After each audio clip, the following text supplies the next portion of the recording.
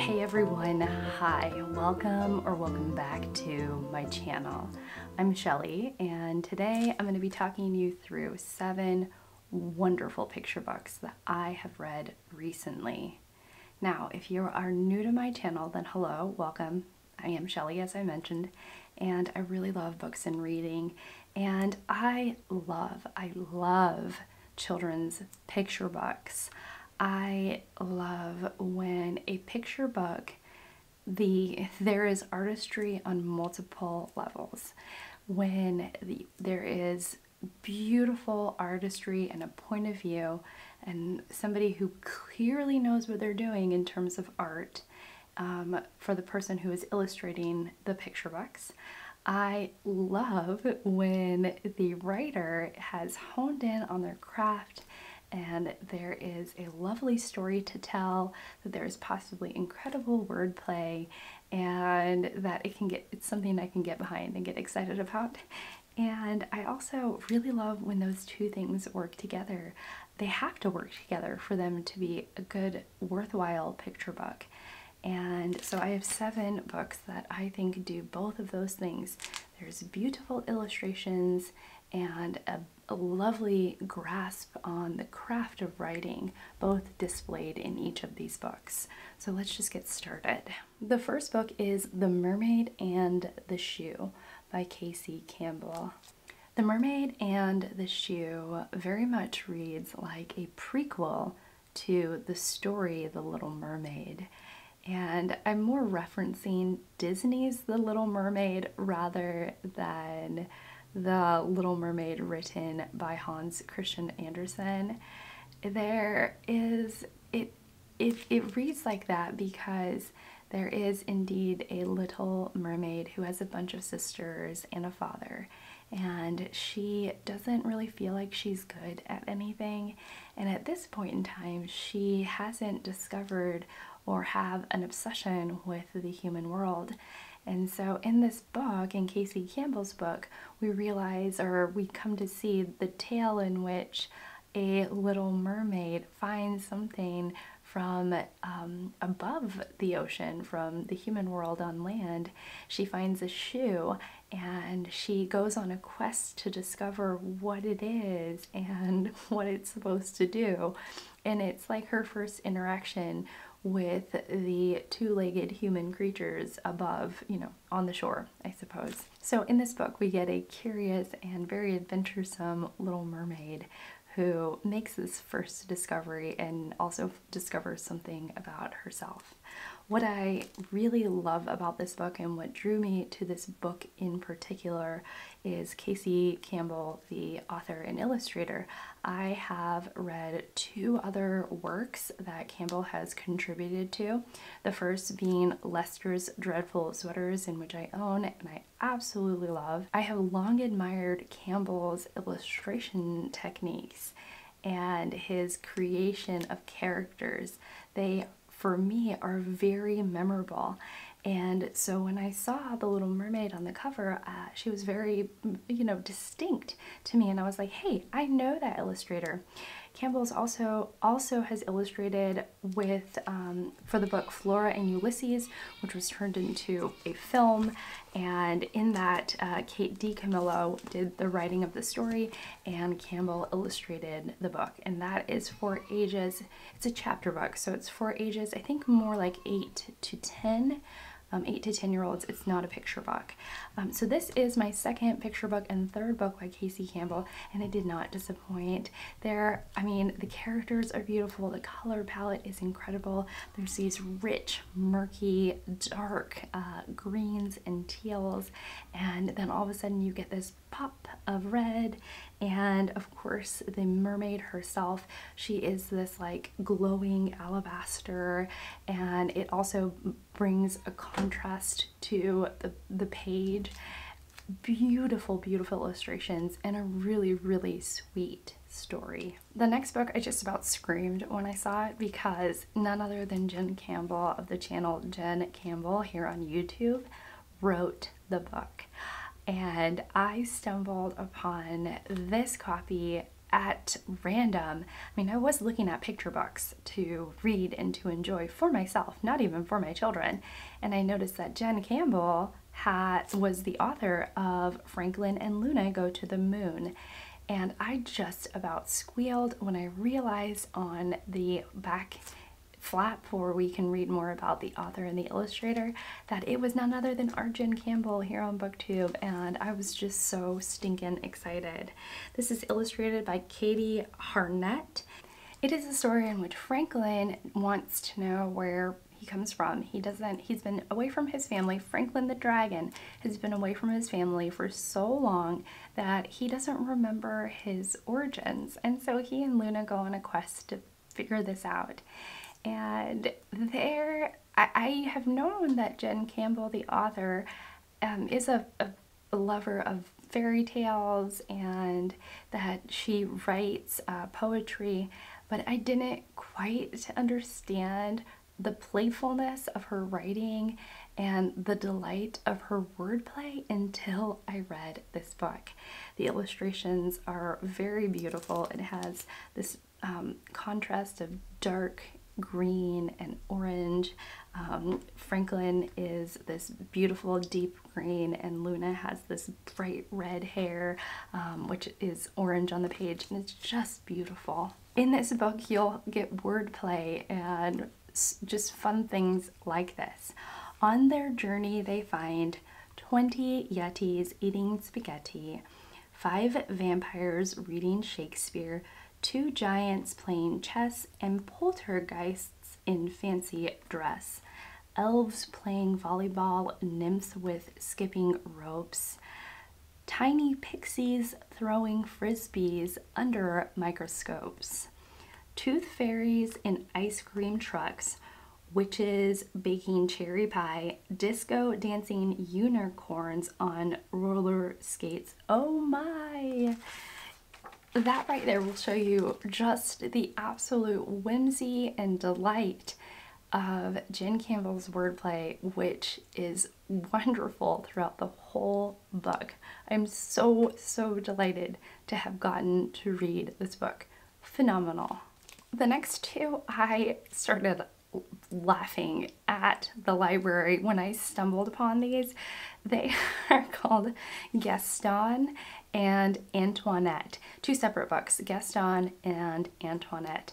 And the illustrations got me laughing so hard. They're so silly, and I just went bananas for these books. So they're written by Kelly DiPucchio, and they are illustrated by Christian Robinson.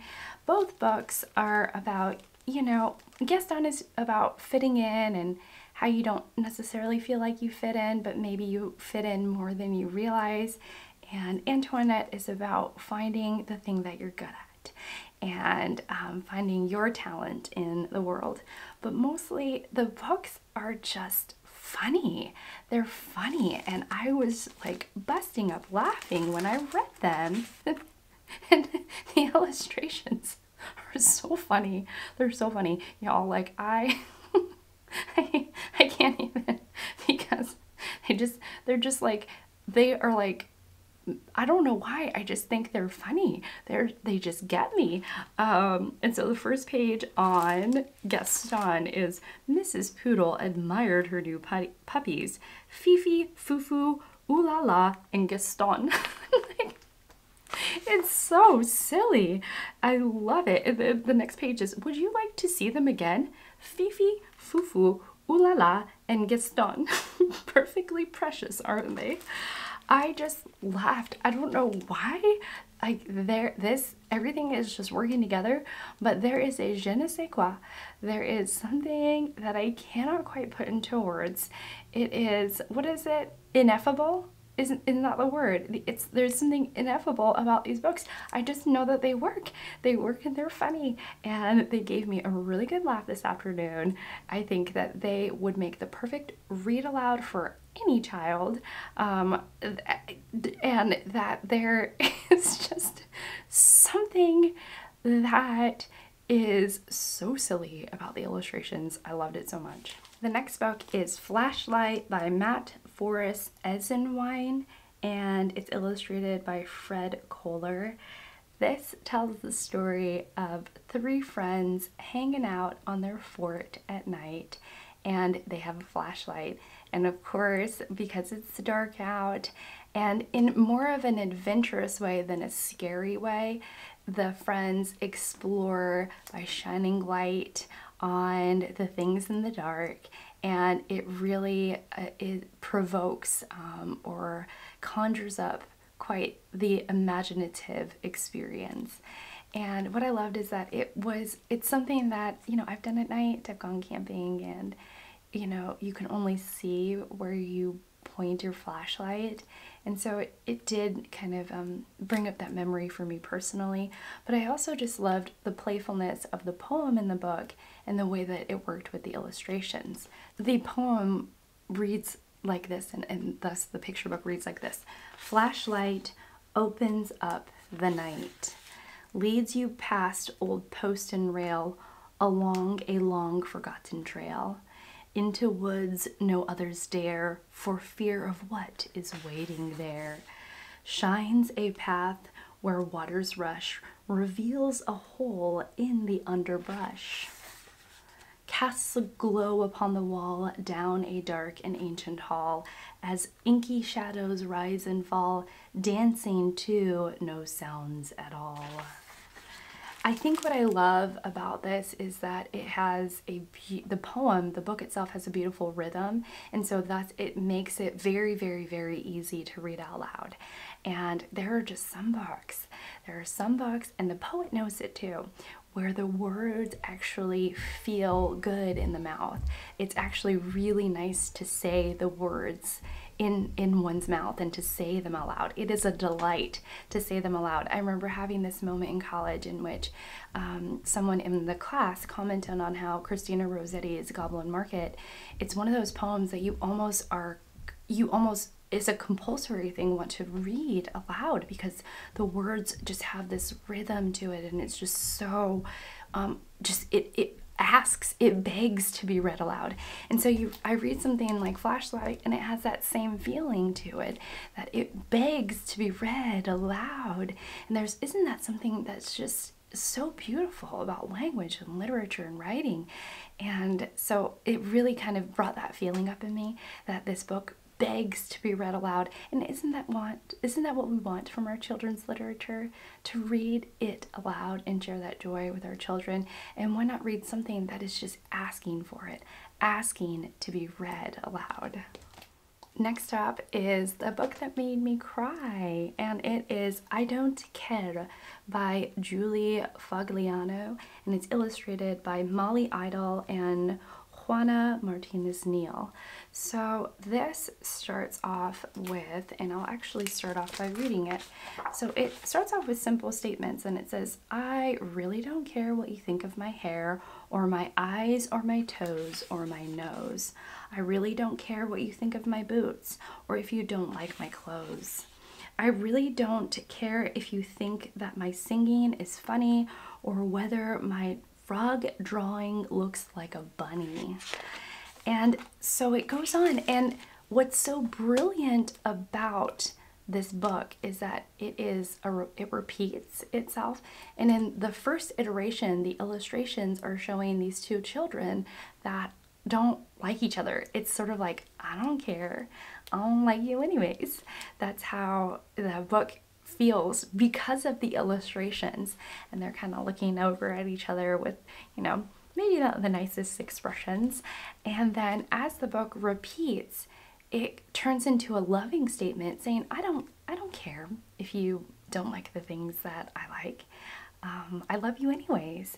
And it got me, like, it choked me up. There's just something about the story that that really spoke to me, because you know, perhaps it's because I am a parent myself, and I've been that child that can be a bit snarky, but the message of, like, you know, at first maybe you're protecting what you love, and then you get to a place where you're sharing it, and you're sharing it joyfully, and that you draw people in because you have this sort of carefreeness about yourself.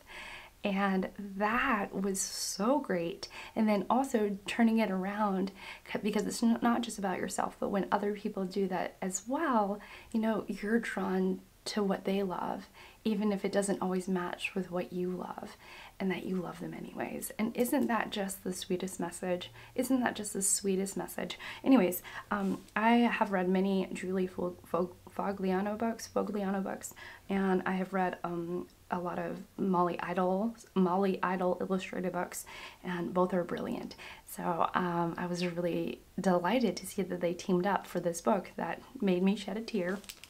Next, I'm going to end with the book that I really think that I love the most. I just loved it. I loved it so much. I loved it so much. And it is The Barnabus Project by the Fan Brothers. The Fan Brothers are a trio of brothers. It is Terry, Eric, and Devin Fan. They're all artists, illustrators, writers in their own right, and they've done a bunch of projects together. I guess mostly it is Terry and Eric who are authors and illustrators, and they have done The Night Gardener, and then Devin has, you know, joined this project. Their third brother has joined this project. So the Barnabus Project, the book itself, it reads like old school Pixar. So think Toy Story, think Finding Nemo, think Monsters Incorporated. It reads like that. If you are fans of any of those movies, this book will absolutely delight you. And it is about Barnabus, who is a creature that lives underneath the city with other creatures. Were like the discarded creatures that have gone wrong type thing. They are like the projects that have gone awry, that don't quite work correctly. And so they're living in isolation and in loneliness. And one day Barnabus decides, after talking to the roach, and let me tell you what the roach's name is, let me go back to it, Pip the cockroach. Pip the cockroach tells Barnabus and the other creatures in this holding cell place that there's a big whole world out there for them to explore. And so Barnabus gets it into his mind that he wants to escape, and he wants to see this world outside of his isolated existence. And so, of course, you know, then it turns into they are busting each other out of their cells, and they have to escape, and story ensues from there. And oh my goodness, what a delightful book. What a delightful book. Wow, it was just so precious and adventuresome and joyful. The illustrations are immaculate, absolute perfection, and I loved it. It looks like if the Fan Brothers are not working for Pixar yet, they ought to be, because it just seems like they have the same kind of perfection with their character designs and with the world building that they created, at least in the Barnabus Project, in that is so aligned to that imaginative and joyful and playful idea that I often associate with Pixar. And on top of that, the story was strong, the storytelling was strong, the characterizations, the way the characters were created were perfectly executed, and oh my goodness, I have not felt this delighted about a book in a very long time, and that's saying a lot. So the Barnabus Project was hugely successful for me. I would definitely recommend. I know that they're more known for the book The Night Gardener, which is undoubtedly a good book, but I think the Barnabus Project is a better one. Okay, so that's it for me. Thank you so much for watching. Thank you so much for being here. I really, really appreciate it. These are 7 delightful books that I have read recently, and I had to share them with you. So I hope in some ways this was helpful or enjoyable to watch. And yeah, that's it. So thank you so much for watching. Thank you so much for spending this time with me. I really appreciate it. And I will see you all in my next one. Bye!